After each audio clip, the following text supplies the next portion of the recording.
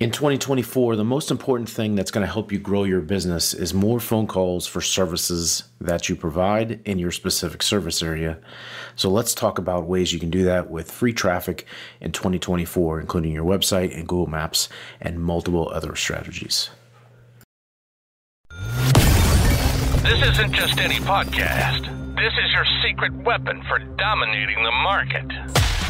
This is the Restoration Marketing Secrets Podcast, and this is your host, Sean McMeen. Welcome to Restoration Marketing Secrets Podcast. I am your host, Sean McMeen, and this is episode number 49, almost at 50, getting really close. Excited today to be sharing with you ways that you can get more phone calls for your damage restoration and home services business. And today we're going to specifically be talking about ways you can do this with free traffic, what I call free traffic techniques or tactics in order to get your phone to ring. Today's episode's not all about just website marketing and Google ads and Google Maps and things like that. I know at the end of the day, the most important aspect that's going to help you grow your business is by getting the phone to ring. And that's what I'm going to focus on is tactics that will get your phone to ring and get people to call you for services that you provide in your specific service area. So without any delay here, let's go ahead and get in it. Today is a Saturday, January 6th, and I'm out here looking at the snow outside of my window here. I live in St. Louis, so this is our first snowfall. Kids are outside playing in the snow, sledding down the hill, but I needed to pop in here and do this recording because I want to share this information with you, and then I'm going to go sled myself. So let's dive into the free traffic in 2024. So the two most important buckets of free traffic in 2024 are your website and your Google Maps. So what do I mean by free traffic? Is it free to have a website? Is it free to have Google Maps? Yes, technically you can throw up a website for very relatively low cost, and you can start a Google Maps location for relatively low cost time resources. Now, there's other things that you can look at from a free traffic standpoint. We're going to dive into each one of these, but let me name them off real quick. Obviously, starting with the hub of your internet side of things is your website. The second hub of that is your Google Maps, and they need to talk to each other. They need to be related. Information needs to link and be related on both of those properties. But there's other free sources of traffic in 2024. YouTube, Bing, Apple Maps, Yelp, and social media is obviously other areas of free traffic and other ways of generating calls to your business. So let's dive into each one of them. Let's start with what I like to call the hub of your online presence, which is your website. Your website needs to be branded towards your business. That is something I see way too often, is that people will spend a lot of money wrapping their truck, putting a sign out in front of their business, but when somebody goes and searches your business online, it doesn't look like the same business. You need to make sure it's branded towards your business and who you are, and not just who you are, but how you help people, and have a personal touch with that. Have a team photo on there, have those sort of things. Make sure it's mobile friendly. Make sure it loads fast. Make sure it's optimized to generate phone calls by having the phone number always stay at the top right-hand corner of your website. As you scroll down that page, that phone number needs to always stay on top and make it easy for someone to contact you. You need to have the phone number listed multiple times. You also need to have a page for every single service that you have. If you do water, mold, fire, sewage cleanup, you do roofing, you do home remodeling, kitchen, bath, you name it. All of those services that you provide, you need to have a specific page, and on those pages talk about how you perform the service, and think about it as a problem solution statement. Everything you want to think of is when people are going online, they're looking for a solution to a problem. So you have to lead with the problem, follow it up with the solution. Okay? So every page, every service that you have needs to have a page. Every location, every suburb, every small town around you in your service area, whether it's a 20-mile radius service area, or whether it's 60 miles, You need to eventually have a page for all of those locations on your website and talk about the services that you provide in that town and jobs that you've completed in that town. So that is all about linking Google to make sure that your brand, your company provides a specific service in a specific area, and then here's jobs that we've completed. Okay, we'll talk a little bit more about content in just a little bit here. But those are some tips there for your website. Make sure the information on your website is helpful to the people looking for a solution. Okay. Sounds like common sense, but I see way too often where somebody will throw up a website homepage. You maybe have a service page. You maybe have a contact us page, and you don't build out the rest of this. And I get it. You need to start at some point. You need to have a starting piece of website, but I'm telling you that if you want to get more phone calls, you have to put these things in place for a long-term asset and long-term ability to get phone calls, so that Google can recommend you as an expert. Okay, so that's number one, your website.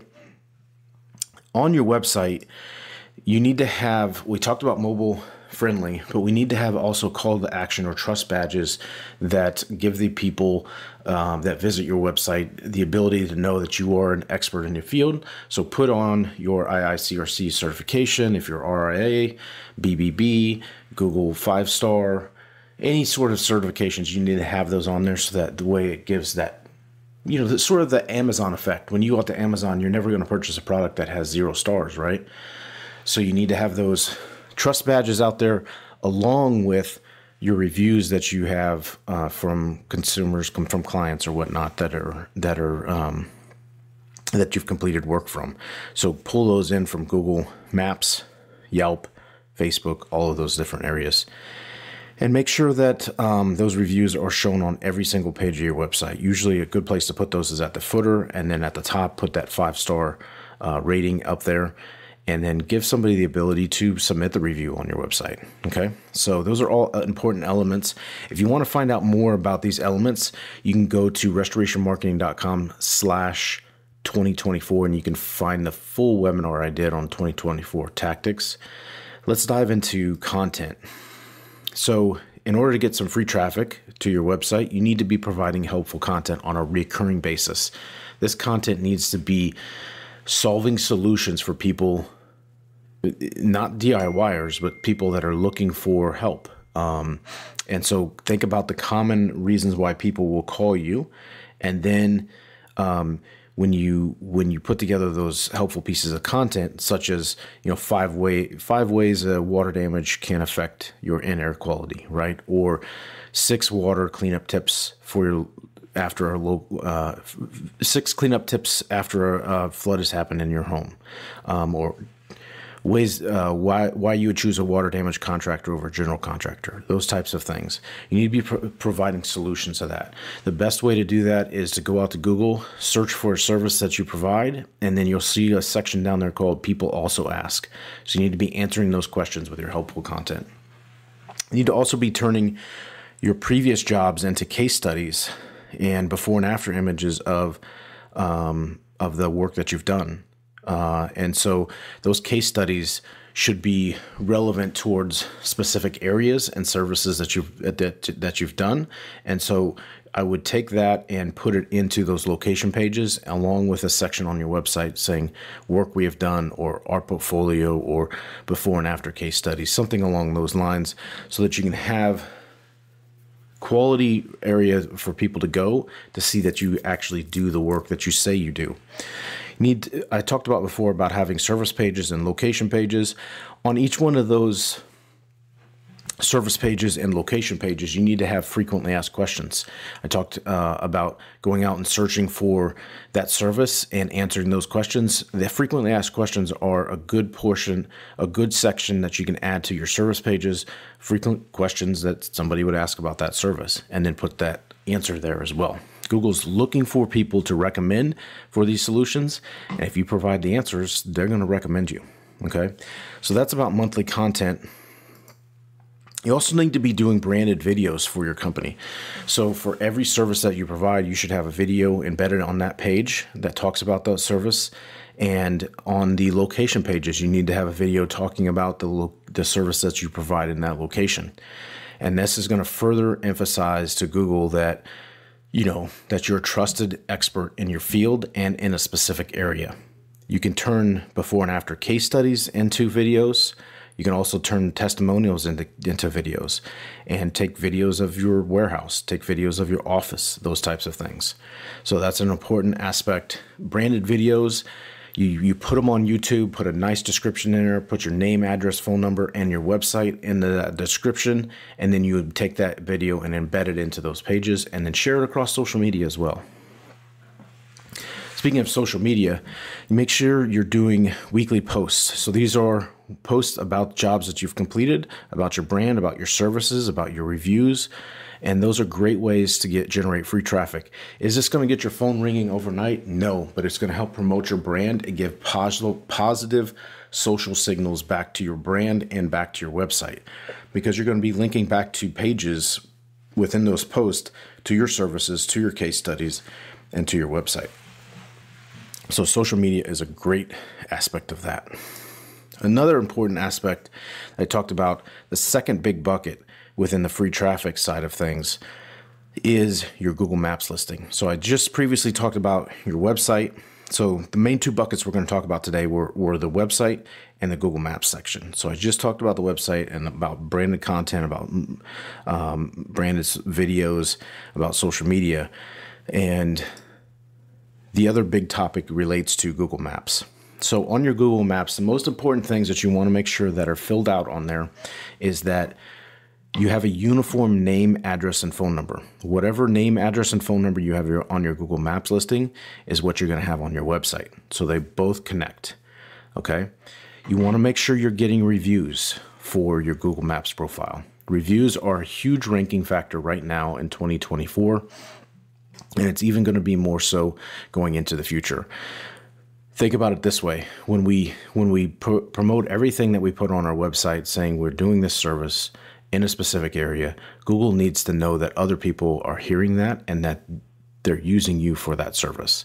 And so once you do that, once you link those two together by getting reviews, just as important as collecting that check. I can't tell you how many times, and I'll go off on a tangent here about the reviews.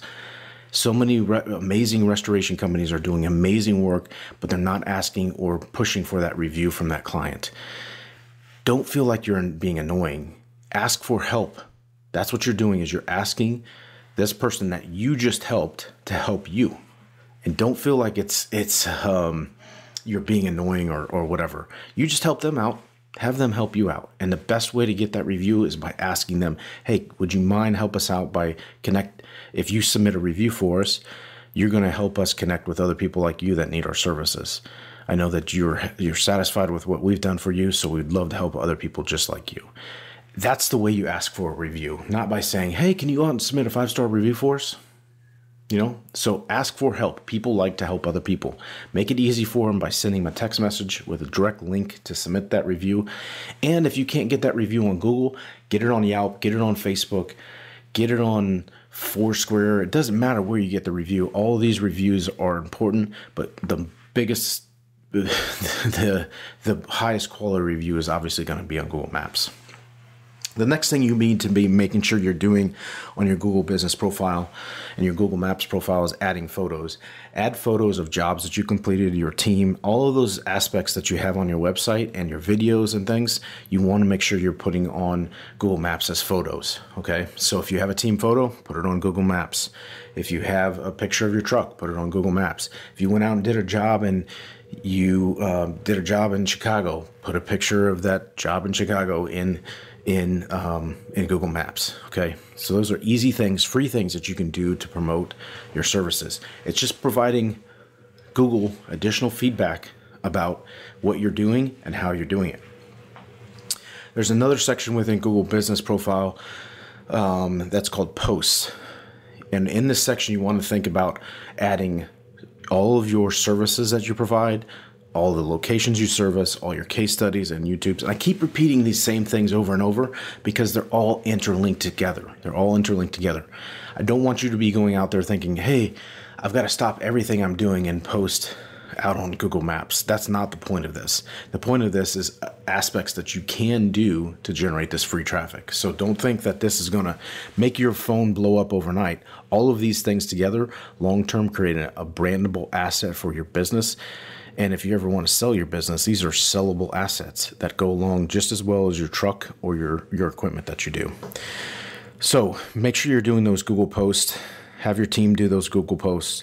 And then there's a new feature in Google Maps, Google Business Profile, that allows you to connect all your social channels in there. So if you have an Instagram, if you have Facebook, if you have Twitter or X or Pinterest or those types of things, connect those into your Google Business Profile. And ultimately what this is going to do, it's going to increase your online visibility in your local area, and you're going to outrank your local competitors because you're doing things that they're not. And Google's providing these options for you to do for a reason, because they want to see that you're using their properties, and then they want to recommend you as an expert if you do these things. And this is going to ultimately dominate your competition, generate more phone calls, and increase your visibility in additional areas. So that is the end of episode 49 about generating phone calls with free traffic. These are the things that we are most focused on for our clients in 2024, and it will move the needle. I promise you it will move the needle. And these are things that that we do on a daily basis. If you want to learn more, again, you can go to restorationmarketing.com/2024 to watch the full webinar where we dive in more deeply on these topics. But for now, this is the end of episode 49. I cannot wait to do episode 50 about paid traffic that is going to be working in 2024. So we'll dive into that next. Until next time, it's Sean McMeen.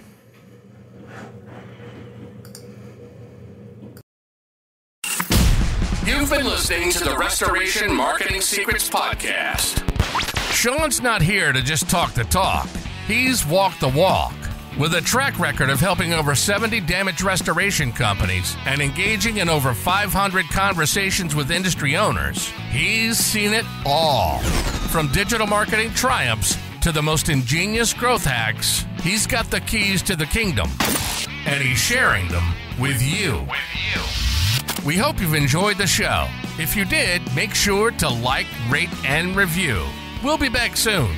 But in the meantime, for more, hit the website at restorationmarketing.com. See you next time on the Restoration Marketing Secrets Podcast.